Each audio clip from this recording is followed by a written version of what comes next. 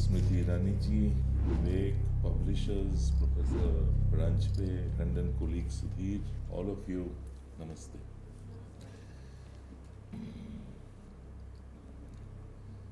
The good thing of being at the end of the list is that whatever needed to be said has been said. So you don't have to say serious things anymore. Vivek made this point about people not standing by him. Sometime in 1992, end of 92, early 93, there was actually a signature campaign in Delhi. The names were very impressive. Professor Tanika Sarkar, Sumit Sarkar, all the JNU names. These are all names, I'm an upcountry boy and we always thought so big about those names. And the petition was about somebody as small and insignificant as me. And the petition was that Swapan and me should not be allowed to write in any newspaper or magazine. So there was actually that kind of a petition. My editor then was Vinod Mehta. So he had a big laugh and he threw it away. But the story doesn't end there. Vinod had a fight with the promoters, he resigned. And the promoter brought in a very convenient editor. He was known as a handout editor. So, handout as in a press handout, wo chhap deta tha. He was in favor. Those were very interesting times, and those were also very challenging times. I wrote a piece which was published under the headline Rom Rajya versus Ram Rajya. It was a very, it is still exists on the net somewhere. It was a very casual comparison of two ideas. Sonia Gandhi's PA, Vincent George, he called up this handout editor and said, "Madam is upset." So the editor summoned me, and when I walked into his room, it seemed he was on the verge of having a heart attack. He was sweating profusely, he was shivering. I said, "You know what happened?" I said, "What happened?" Vincent George called and shouted at me, "You must stop writing." I basically showed him the middle finger and I walked out and I resigned.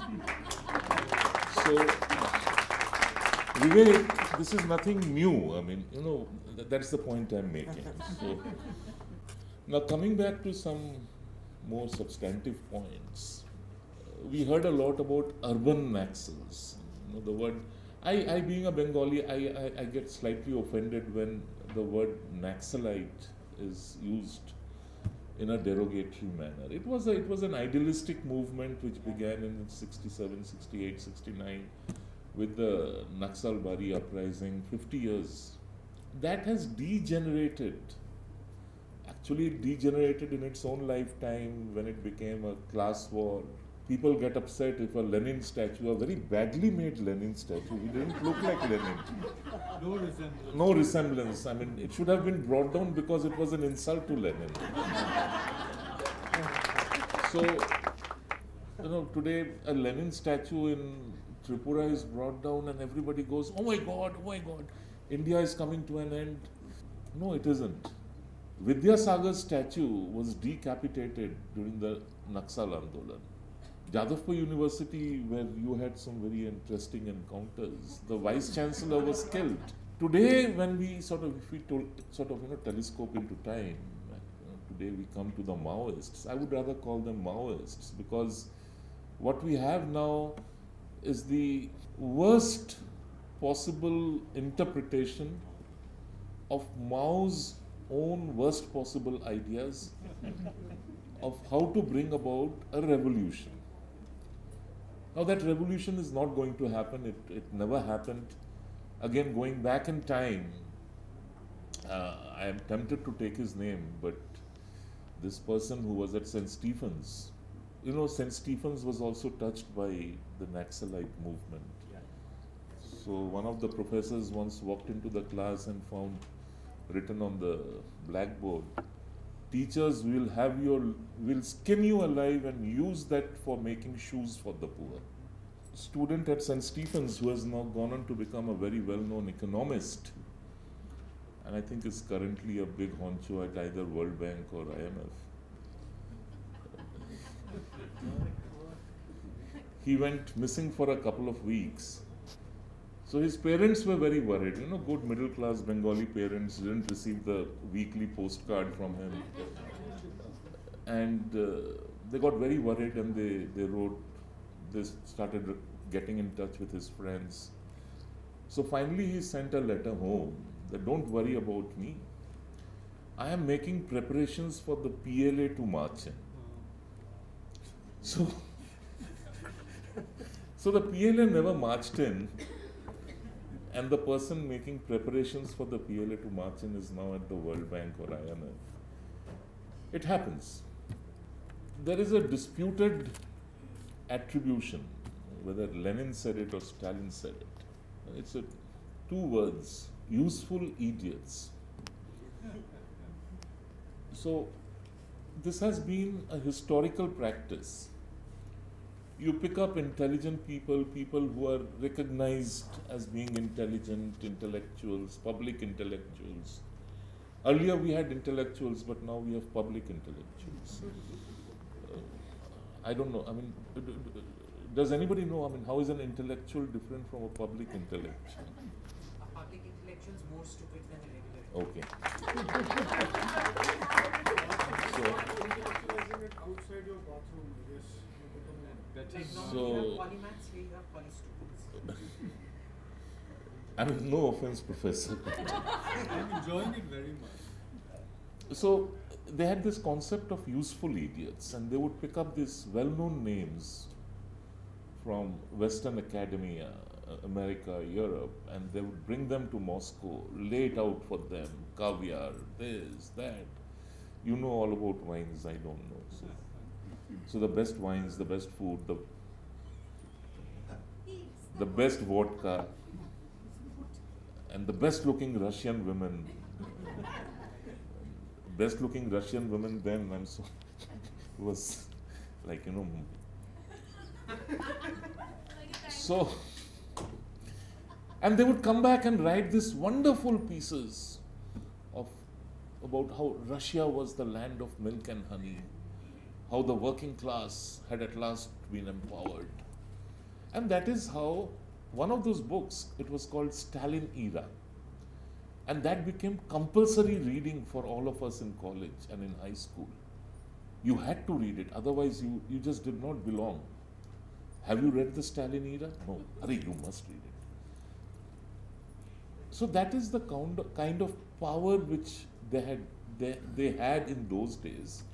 And unfortunately, that sort of power still remains. This co-opting of the urban thinking classes was a tactical ploy. And that tactical ploy has always worked to the advantage of the disruptor. So even during the Khalistani movement, we had people in the urban centers who would say, you know, but this is not about separatism, this is about the Sikh identity, it is about human rights.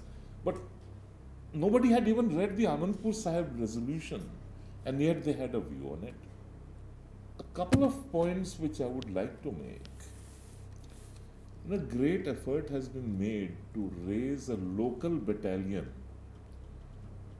of Jawans to fight Maoists in Bastar. And it is called the Bastaria Regiment or the Bastaria Battalion, one of the two. And it has just been commissioned. The whole idea is that they can speak the local language, they know the local topography, they are sensitive to local customs, culture. So there will be lesser violations of rights, a better action can be taken at the ground level. They have been trained and now they have been inducted. already you have the Jholawalas pointing out the Supreme Court must take note. This is reviving Salwa Jurum, which was declared illegal by the Supreme Court. So this, and I won't be surprised if the Supreme Court actually takes notice of it and issues notice. And this also goes down the drain. So these are hostile elements with which we have to cope with and with whom we have to live with. Now, the Honorable Minister is here, so I might as well use the opportunity to record a personal grievance. 4 years, and we have not yet even begun creating a parallel ecosystem where you can bring in all. See, everybody does not have to be a BJP supporter. Everybody does not have to be a Congress supporter. People can be neutral, people can have very strong views, people can have no views, but at least create a system where people are willing to take a stand against the termites whom Vivek has described as the urban Naxals. Often there is conflicting messaging by the government. And this is something which I have not been able to understand despite long years of pretty close association with the BJP. I have not quite understood the BJP's proclivity to try and get approval ratings from these people. So that, you know, if Latvians, public intellectuals are saying, we are a nice government, we are a nice people, see, we are a nice government and we are a nice people. Are Baba, they are saying these things because they don't want their ration pani to be stopped. It is also, as I said, a class thing. Politicians who come from a certain class, they have a natural affinity towards the urban Naxals. And here I am using the term very loosely. They empathize with them. I just jotted down some points. But one thing good, and it has been done very silently without being noticed. One of the big achievements of Modi Sarkar, and I would unhesitatingly give full credit for that to Home Minister Rajnath Singh, is that the Maoist menace has been crushed. It has been crushed.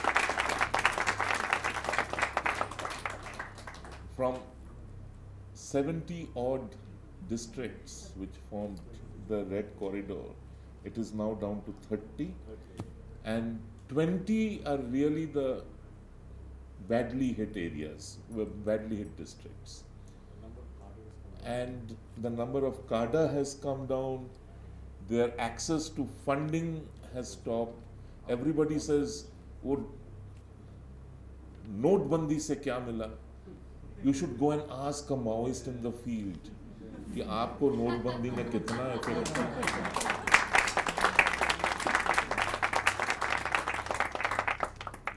And if this pressure can be kept up, there will be casualties. Security forces will die and civilians will die. There will be casualties, but this war is being won, and I think in my lifetime, I would see the war won and the Maoists defeated.